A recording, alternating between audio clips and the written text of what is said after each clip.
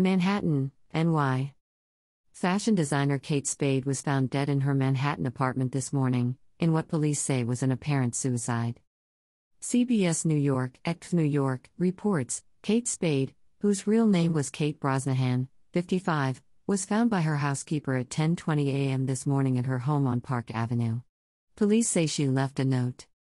Brosnahan sold her company, Kate Spade, to Coach last year in a $2.4 billion deal.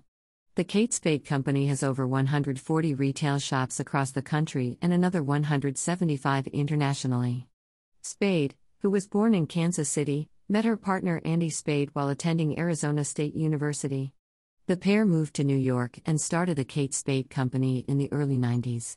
By mid-90s the brand was a well-known name. The brand eventually blew up and grew to a household name global in the designer fashion world.